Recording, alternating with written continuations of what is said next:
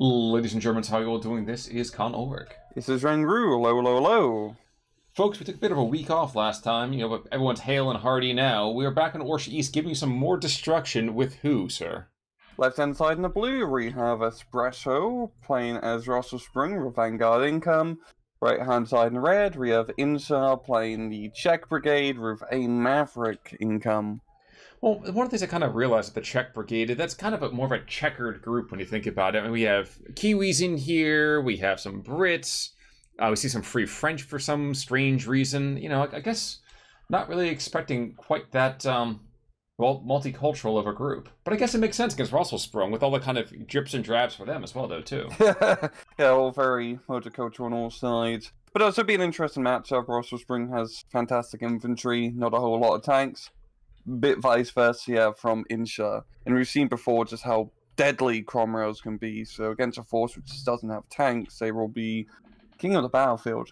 Yeah, that's kind of the crazy thing about this. And I was actually watching just now as SPW AB-43 and a PAC-36. They could have been engaged by a couple of Daimlers, but the Vickers over here in the meantime, well, not going to do a whole lot to a Vickers with a PAC-36. Nope, not a whole lot indeed. But really, honestly, from both sides, great time breakout. Just no crazy rushes, no Cromwells, fast moving towards the enemy spawn. It's just pretty defensive. Probably benefits Espresso a bit more. It's a bit more defensive division. And he's already gotten the southern side with zero contention. He's just going to be able to capture that forest. He is, but at the same time, let's not forget that Espresso is the guy that needs to make plays early on. I mean, it's either early on or you got to suffer for, minute 11 to a minute 20. And I don't know that Roesselsprung always has the ability to kind of hang in there. His deck certainly doesn't. Yeah, you don't really get a whole lot of C-phase stuff, and your even anti-tank gun choices are limited. So I think if Insha here can just play the tank game, he has many Cromwells. You just kind of get to a point where Espresso's going to run out of stuff. I mean, we're seeing even just this one half-track actually maneuvering around and getting into a rather Gucci position because there's nothing there to stop him. Yeah, that's the one thing with the Roesselsprung infantry is that while they have quite a unique setup of them, they do tend to kind of fall apart there a little bit, I would say. Yeah, it's all the anti-tank game. Exactly. And bringing all these Fallschirmjägers and Gebirgsjägers are not going to do a whole lot much more. Heck, even bringing these plucky little P2s, they will come in, they'll be checking out the middle of that town, and then they're probably going to die just as quickly. This is really Espresso's best place to make a push if he can just try and get up into the actual town area, clear it, and then just kind of hold the hill. Yeah, that's really what he needs to be doing on a map like this. You don't want to be really forced, especially in its north and central position, trying to engage with armored vehicles. We're seeing Insha here maneuvering quite well and kind of taking the head in orientation of this gingerbread man. Yeah, unfortunately, this guy, as fast as he might run, I don't think anything's going to go particularly well for him. Same thing over here, that PAC-36 in that north-central position. He's getting circle strafed right now. I've seen this. This is what you do in Company of Heroes 2. You don't do this here. Mm-hmm. But the PAC-36 might get a round off and still doesn't kill. Wow, that is very embarrassing. I also like how Insha literally only takes one airplane card and it's just Recon Spitfires. He has no interest in anything else, while Espresso does have a decent air force. I think those Junkers are going to be quite important with dealing with this Cromwell spam. Well, the fun thing about this is that bringing out the Recon kind of encourages your opponent to actually bring in, as we see already, 120 Mike into the middle. Getting back to just a moment, we do see a bit of a push. Gebirgsjägers, that long line that kind of got pushed in. That with the P2s getting shoved on forwards, I don't know that this is going to have a massive breakthrough, but for right now, the biggest and most scariest thing there is a Stuart, which is not saying much. Yeah, and once again, a real lack of... Oh no, the Gebirgsjägers do have AT grenades. They do. The Stuart is going to be pulling back. So this is really Espresso's best time to try to make this happen, because Insha, as received by God Vision, is very much more focused up north. He'll actually, I think he's going to be redirecting, a Cromwell or two down south into the center. to try to stymie us up, as well as a Churchill Mark 6. You know, I see a Crusader Mark II, and there was a comment, the last time I saw the Czech a couple of weeks back, I made the remark about that, what the heck is a Crusader good for? And there was a comment almost kind of vociferously telling me, it's a supreme anti-air piece. Yes, it absolutely is very, very good in its lane, but at the same time, I think the reason we're looking at it so much is that, you know, this is not what you expect to have a lot of value in any other position than as a mobile anti-air net. And even then, if your anti-air is getting engaged as often as you know, something like a Crusader does, then you might want to reconsider replacing your units. But yeah, I got a similar comment like that from my one that was explained it. It was the HP, because the Crusader has more HP compared to most other anti-aircraft platforms. You know, the hidden HP stat, which is never really explained yet well. So if it does get hit from an anti-tank gun, there's a much larger chance it will actually survive rather than just getting blown up immediately. Yeah, but I feel like, you know, and this is probably the last thing I'll say on the matter per se, is just like, if and we're seeing the Daimler and the Cromwell engage the SPWs and the P2, and probably gonna see the Daimler die here, probably. But if my anti-air stuff is getting engaged, then again, there's a major issue happening. And no, Daimler survives because the Cromwell is a scary platform, and the P2 has better things to do than to sacrifice itself on the altar for the fatherland. So well done.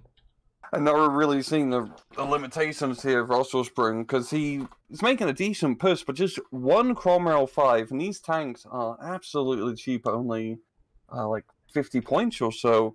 It's just knocking out all of this important light armored fire support, which is definitely going to disallow Espresso from, you know, keeping up momentum of the central push. I mean, this one Stuart as well is holding his ground quite well with his 3 machine guns. Like, just forget how many machine guns goddamn Stuart tanks get. Yep, that is true. And geez, the Cromwell 7 over there sitting in defilade. So, and let's not forget, the Cromwell 6 in the meantime is as good as those M8 Scots, and I would argue even better still, because they don't die quite so damn quickly. Now they got pretty decent armor. And we're seeing, yeah, Espresso's continuously trying to make his push happen. He's got more infantry reinforcements, but he needs those anti-tank guns. That's what he is doing, to be fair. He's got some Pak 38s on the field, and they are starting to ward off the Cromwell, so that might buy him a bit of time to finish up his hill position, or at least the central part of the central hill position.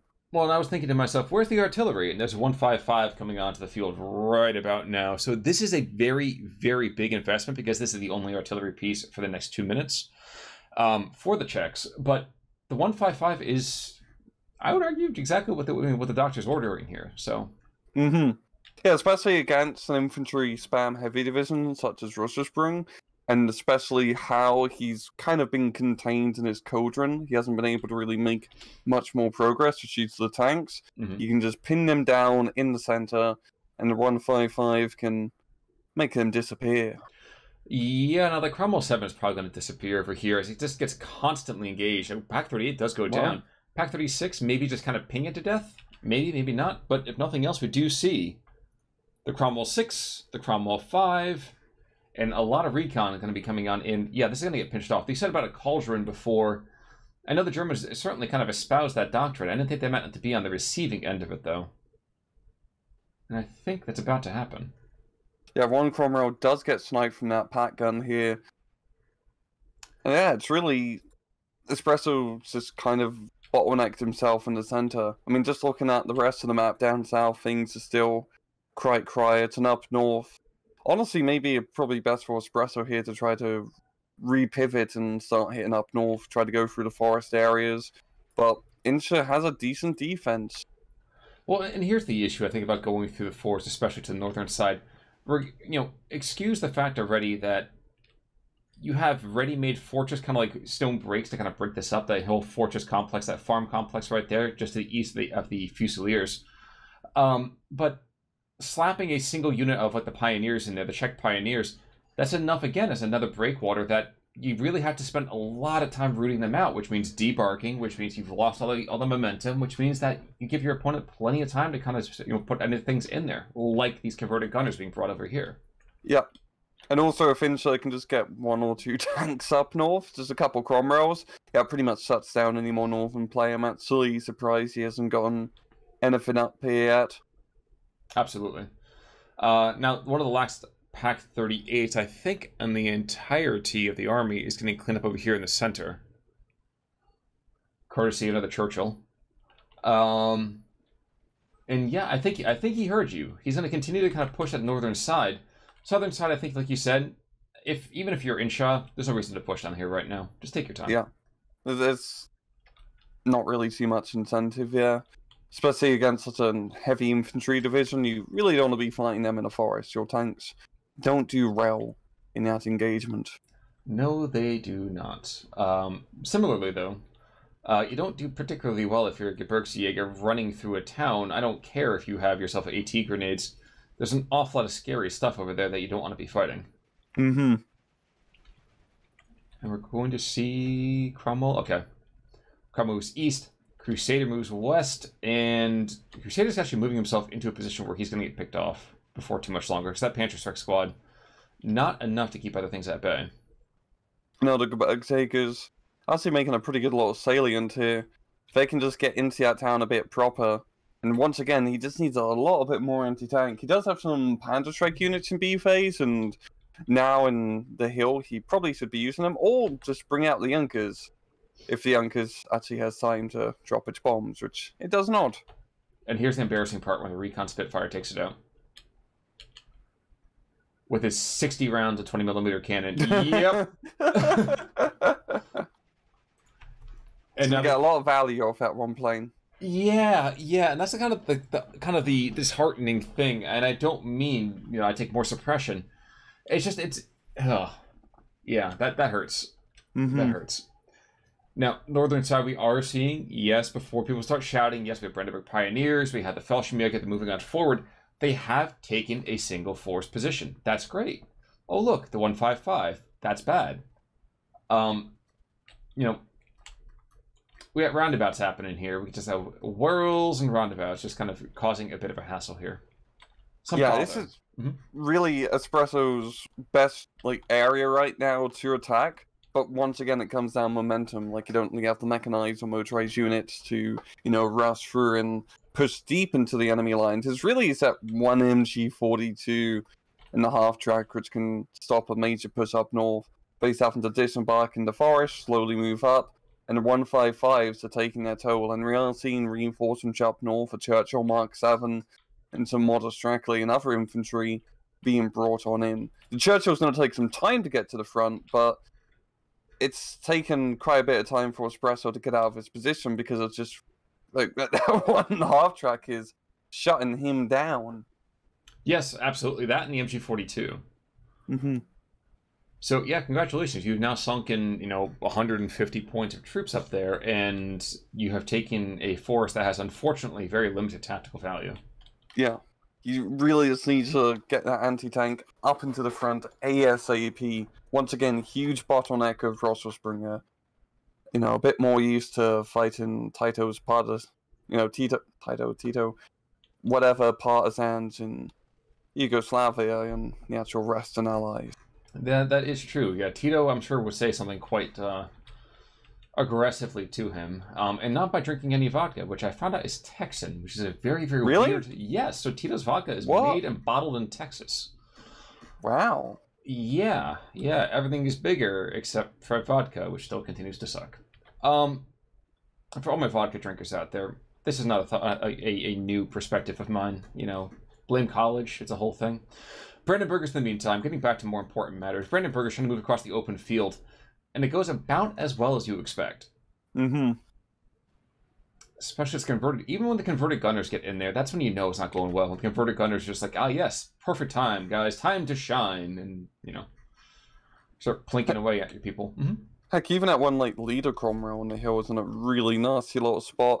We've seen the LG-42s, trying to slow ball some round his way, which is going to force him back a little bit. But still, just once again, a few light armored vehicles is holding off all of his infantry. He doesn't need more infantry. He needs, I'd say, more tanks, but he doesn't really have a whole lot more of a tanks to get.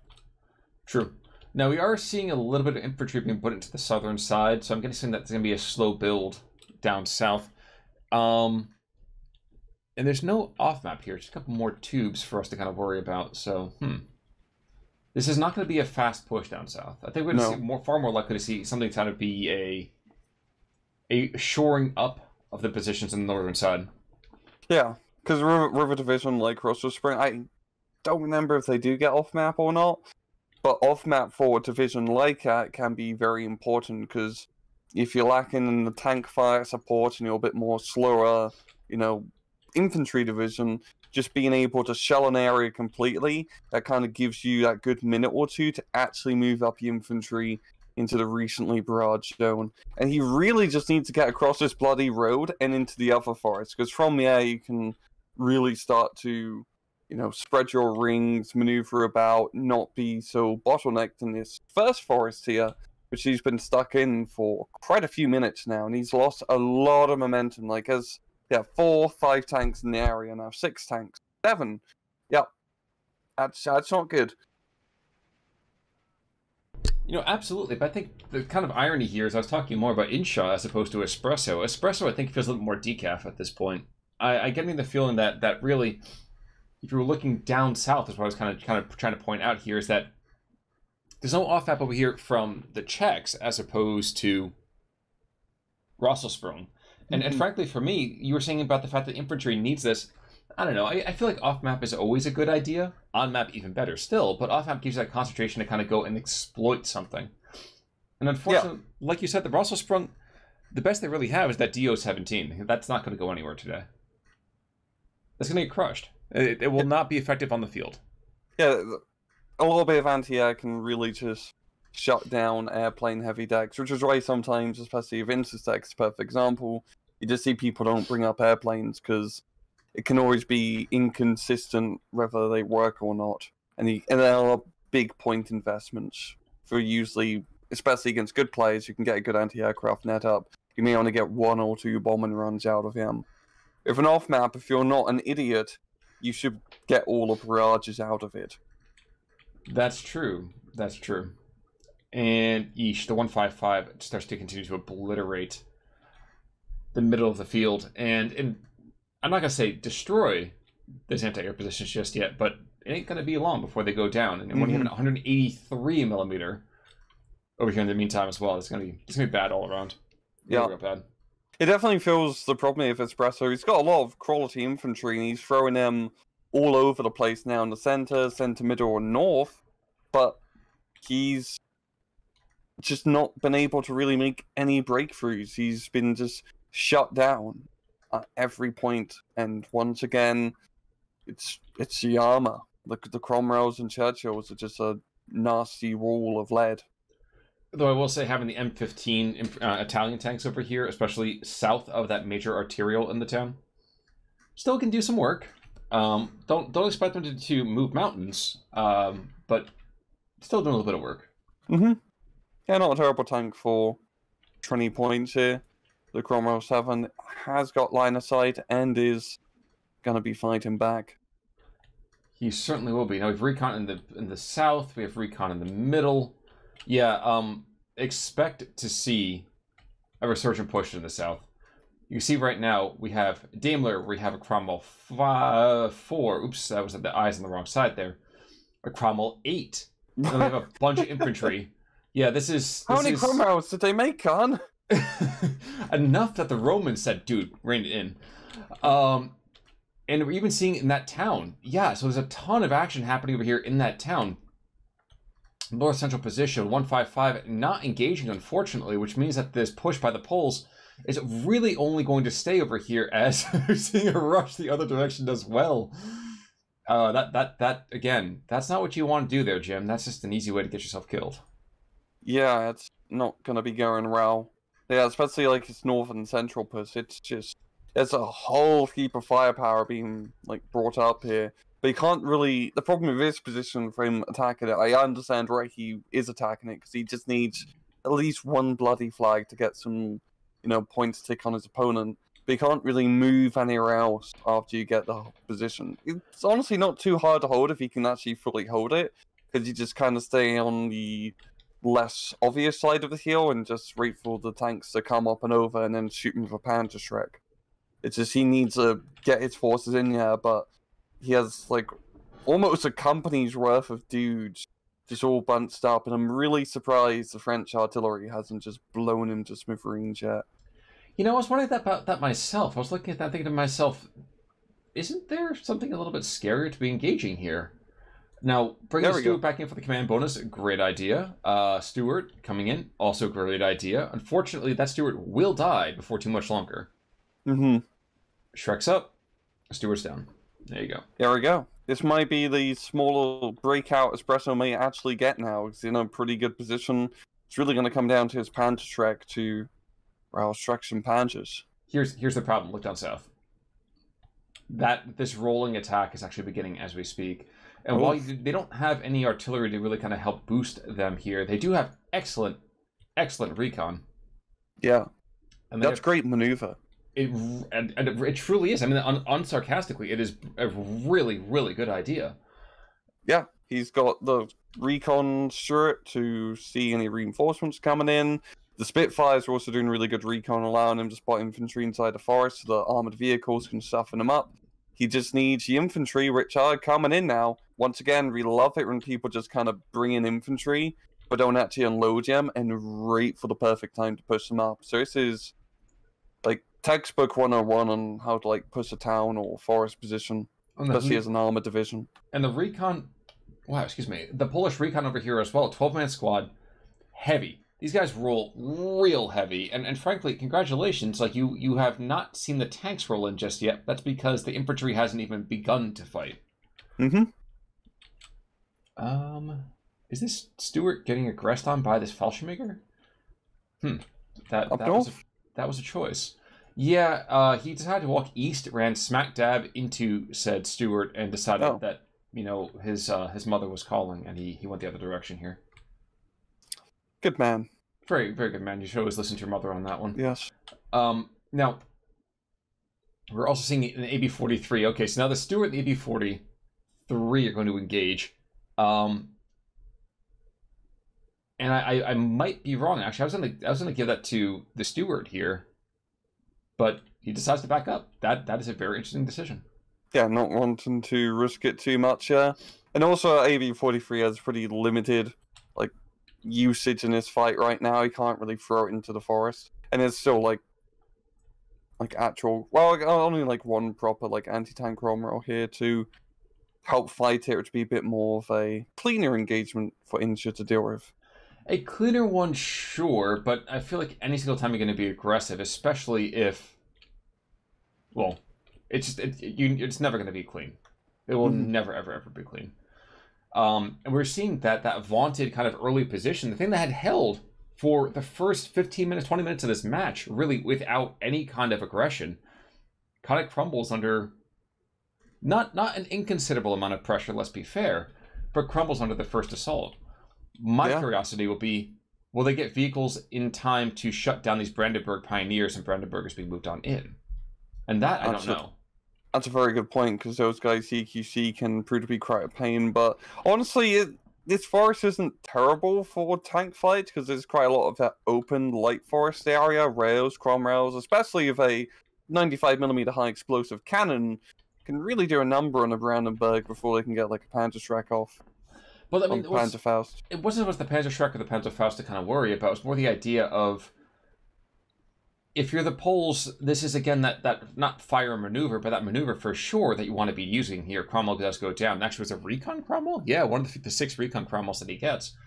But you don't want to give your opponent any kind of time to actually react to this, so you got to be throwing the kitchen sink and then some at everything. Now, we are seeing, like you just said right now, that Cromwell 8, which is just laying down the law. He doesn't care. I don't care at all. Jeez.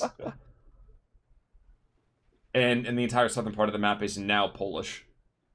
Or Czech. Oh, wow. Thank you. I'm so sorry. I have to kind of check my facts there next time. My apologies. Brandenburgers surrender. Another Brandenburgers. These guys are retreating in droves now, which makes perfect sense. And a plucky dude coming in a Panzer Shrek on a BMW motorcycle thinks, "Oh yes, we've got this, boys. Don't you worry." Yeah, this Take is me towards the tanks. This is real rough. Yeah, like especially now Insha's got very good like momentum here of actually chasing him down cavalry style. What is this, like the end of a battle of a total war game? Good God. Exactly. At this point, I click the button that says "kill prisoners" and I start hearing that kind of messy. That's my favorite button. Oh man, this is crass and this is awful and this is a war crime in any other time that would not be the medieval period. But the whole "kill prisoners" button for me, I don't know. When I was that age playing that game, I hit that an awful lot. Mm-hmm. I don't know. Something primal in me, something very Ashen Core about it. One Brandenburg pioneer sitting in the forest, creepily kind of huddling against the tree. No one's going to pick him out just yet, which is fine. Because, they've taken the territory they need to. They're getting the bleed, that's going to happen. And unless something crazy happens like here in the center, which I don't think it could or should. Oof. Cromwell's does go down, though. Thank you, Pack 40. Mm-hmm. This might be a little hard to break through. Yeah, Southern Post was just extremely effective, not just so much in its tactical application, but the strategic one that relieves pressure from Insha losing a little bit of up north. He lost that farm position as well as the gingerbread neck position as well, but it's still a trove, and it feels like he's definitely traded more effectively, and once again, it's this tank attrition. We're really starting to see, especially that Cromwell 8 push down south, just how buggered Espresso is when it comes to his anti-tank play. I mean, if Cromwell's 8 are charging across an open field without recon support and aren't getting punished for it, that's not a good sign. No, it is not. And now we're seeing the half-track, the Daimler, the M5 leader move him south-north, kind of trailing down that gingerhead. And yeah, this is going to be one position after another here. We're seeing a Pack 40 is going to try to rotate down to actually get eyes on. But I feel like, yep, you might kill one M5 Stuart. You might kill even two. But I think the third Daimler is going to kill you eventually. Yeah. Really starting to see that snowball effect now. And the thing is, Espresso still has a crap ton of infantry. And they're still very good infantry. But infantry, as much as I can love using them, can only do so much. Especially now, like, there's a decent amount of heavy artillery on the field from Insha, and that's doing very good counter battery against Espresso's arty. Well, there's been a little bit of a duel back and forth on that. We did see the 155 engaged pretty hard, and the 183 has taken some kind of HP damage. Now, as the duel continues, I do have to kind of laugh about maybe the pluckiest and at the same time most devastating infantry that we see on the field, the converted RAF, with the Vickers K gun, which isn't the Vickers K gun just a modified version of World War I, basically, isn't it? Kind of. It's similar, but it's also the one they use in all like the aircraft. It just also the SAS used it a bunch in the desert. Yeah, but okay, all right, fair enough. I withdraw some of my kind of good humor about that. I continue to now say Auf Wiedersehen to that Fusilier as it was engaged by 3 Cromwells, 2 half-tracks, a Stuart, or Cromwell 5, the Scouts, the converted RAF, and a Partridge and a Pear Tree. Like, this... You said about if I can move armor forward and not get punished for it, if I can move anything forward like this, there's zero scouting. Zero scouting. They are literally scouting with their faces right now. Yeah, it's just recon by force, and he's going to get into a pretty vulnerable line here. Knocking out the Trenny Mill. The AB-41 is in position, but he can only really do so much, which is not a whole lot against actual armored units. And this is just going to cause a crap ton of pressure. JR-87 coming in. Might actually get one of the Cromwells you've seen actually split up a bit. Well, he got the... No, wow. He was forced to pull away. Fascinating. Yeah. And the Scout claims another kill. Jeez. Yeah. That's just another like real huge advantage of the Cromwell is its just baseline speed. Is that against JR-87 or cluster bombs in general, you have a pretty good chance, if you micro it correctly, to just dodge the bombs. Because you just can move out of the race so bloody quickly. This is true. This is very true. Now, we did see there's a Pack 40, a hidden Pack 40 taking out one of those Cromwells. But one Cromwell has died. That's fine. Bring on the next 6. So, the Steward has now died. You're a monster. And the Italian has died. So, you know, for every death, there is new life. For every new life, there's another thing of death. I feel like I'm watching a perverted kind of like 40k moment here as tiny victory just turns into tiny defeat over here for Espresso across the map.